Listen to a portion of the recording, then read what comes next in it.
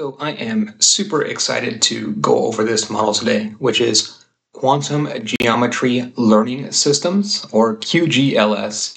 And to give you like the upfront differentiators, I'll tell you what it doesn't have. It has no attention mechanisms, so focus emerges from wave-based collapse and not the attention heads. There's no traditional weight layers. Signals are modulated by quantum-inspired topological parameters instead of scalar weights.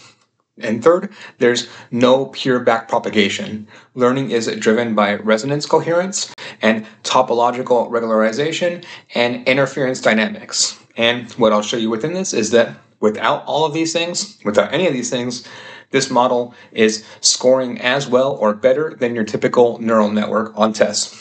And then I like to give you the shape of this up front, right? So this is what the shape of the neural network is, and it's very specifically a trefoil knot.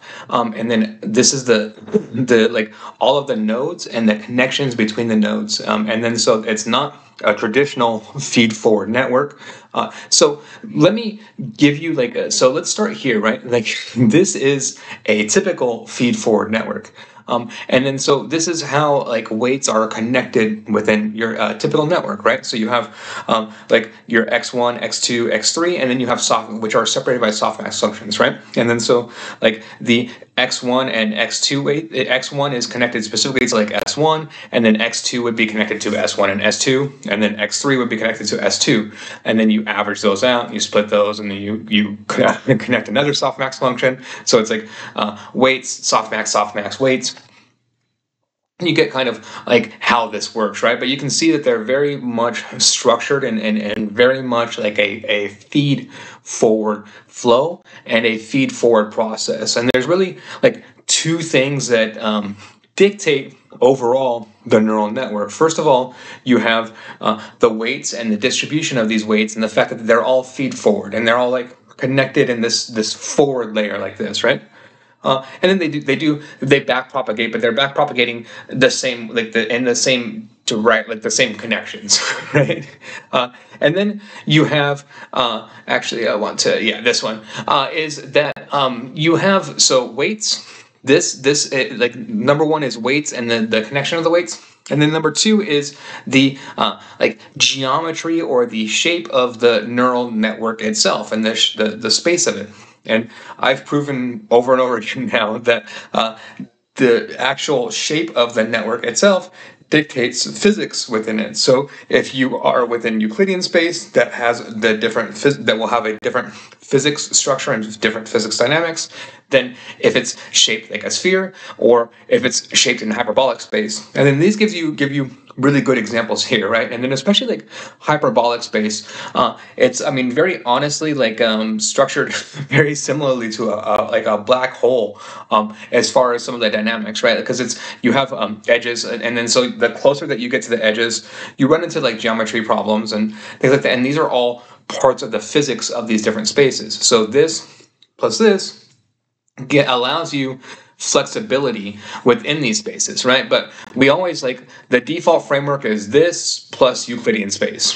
Like it's like 99% of networks out there are this and Euclidean, and it's always the same, right? Like always those two combinations, and then like maybe a like super out there network will change it to hyperbolic space or include a part of hyperbolic space, right? And it's like woo, but it's still this plus that, right? And it's like not a lot of like exploration really beyond that. And then the third component that I want to introduce within this is resonance. Resonance is important too, right? It's essentially so within these different spaces, resonance functions differently. So when standing waves are set up in a string, we have resonance, and this occurs when the applied frequency is equal to one of the natural frequencies of the system. And we encounter this all the time in physical spaces, and we can replicate this, right? But when you replicate these things in different digital spaces, you get different outcomes, again, different physics, depending on the different physical spaces. So resonance will function differently in a sphere than it will in hyperbolic space, and it will in Euclidean space,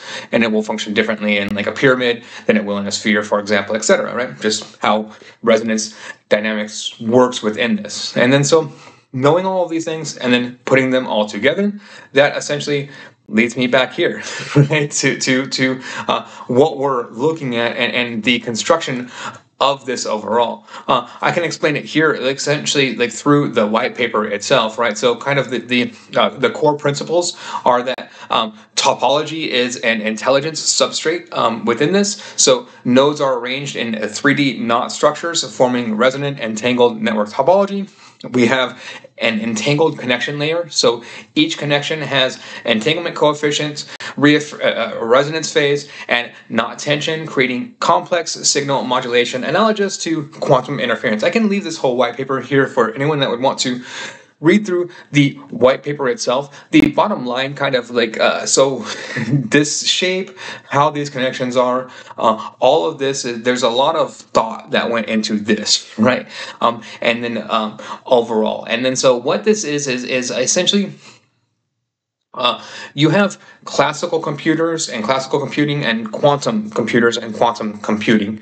And then quantum computers and quantum computing rely on qubits, right? They need a qubit in order to be the base function of them. But there's more than just qubits and just like the actual hardware that goes into a quantum computer, right? A lot of it has to deal with shape, resonance, all of these dynamics. And then so essentially I take everything except for the hardware, except for the qubit, and then I essentially I'm like, okay, we're going to have that's going to be a complete classical layer in this instance, and then everything, literally everything that we lay on top of that is going to be quantum and quantum mechanics based. So the shape of it, the connections, etc. Right? And I figured let's blend the two and see how that comes out. And then really so this is the actual shape of this and kind of what is going on here, right? So you have your input image, which then gets passed to a linear compression, which then gets passed to the knot space, which then creates an entangled connection layer, which then gets passed to the resonance layer, which then gets passed down to the entanglement propagator, which then gets passed over to the wave-based signal spread, which then gets passed down to the collapse resolution layer, which then gets passed over to a weighted collapse, which then gets passed down to your final linear classifier, which then gets passed over to the output class. And all of that is happening within this shape and within these connections and within these nodes and edges that you're looking at here. And then all of this that is also happening here within these codes. I'm defining exactly what the topology is, how the framework works, defining resonant and then injecting resonance within the system. So making it harmonize and vibrate, and then all of those things, and then essentially connecting all of this, creating a weight type of system to balance it out. Again, it's not no parameters, it is edges and nodes, right? So that's what I'm utilizing for the weights within that instance, and you can see them the red nodes in the model, right? And then all of this is just a ton of math to go through, computing all of this, setting up every single class, right? All of the class definitions. So everything that you need essentially to make this network work. And then you get the beautiful shape here. And then here's, exactly this is the literal shape of the nodes that you get within it. And then here's the resonance phase interference matrix that you get. And then here's the testing, right? So currently right now, so after the first epoch, it was 69%, second epoch 81, third epoch 83. I'm gonna I'll let it run for this. I expect it to, my guess would be it's gonna run for 5 epochs and then clock out around between 87 and 89% accuracy in the end, which puts it very much on par with any other CNN model or anything else that I've tested on Fashion MNIST dataset. If you've tested on Fashion MNIST before, I have a assumption with this data set that a lot of it, some of it is misclassified, right? Like I think it's impossible to get, like if a model got like really high, it gets really high accuracy on fashion MNIST, like that, I think there's something wrong with the test, because I think that there's something wrong with a fashion MNIST as a data set overall. So I'm just highlighting and pointing that out, that like this is high end range for neural networks as far as any performance that I've done. And then so here it is. I have the Colab notebook. It's also in my GitHub repository here. So GQ under GQLS. All of the features and everything that I've listed out here. Again, it's released under MIT license. And then I also have a white paper here.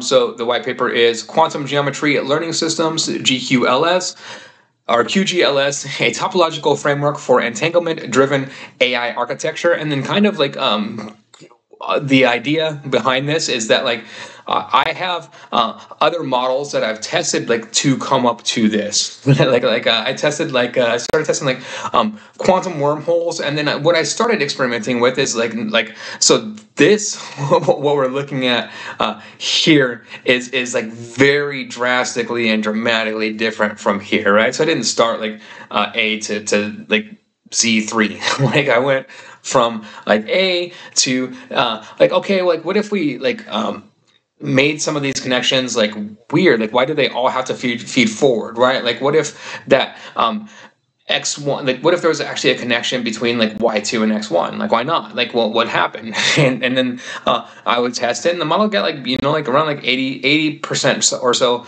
accuracy on MNIST, and I was like, okay, there's something there. And then so I start playing around with like a superposition and like a wormhole tunneling and things like that, like things that I can play around with regards towards the quantum mechanics with neural networks, if you understanding the shape of them, right? And just playing with the shape. And then shaping these things out, and it ended up like it got really good accuracy, like between like 80 and 86% accuracy overall on all those tests, right? And then it just led me more and more, and then I essentially we get here, right, where I'm like, okay, this is the ideal, and this actually works, and then I'm stripping out more and more, right? My initial ones were still reliant on like softmax and atom optimizers and all of that, which again, there's none of that here. No attention, no traditional weight layers, no back propagation. What it does have is entangled nodes, wave propagation, collapse resolution, and resonance-based learning. And then it is released under MIT license, so feel free to do what you would like with this model, and hopefully you like the quantum geometry learning systems. And if you like this type of content, please like and subscribe. Thank you very much.